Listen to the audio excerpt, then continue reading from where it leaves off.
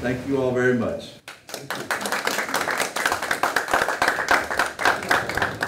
We just wanted to give some recognition to the Elkhorn City Area Heritage Council.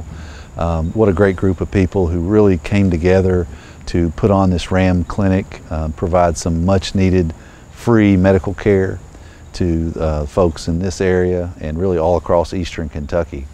They really bit off more than they could chew, and they chewed it up in grand form, and they were able to do something really good for their community, and we just wanted to recognize them here today and give them a little citation from the Kentucky House of Representatives, and just recognize and honor the work that they've done in bringing this RAM clinic to eastern Kentucky.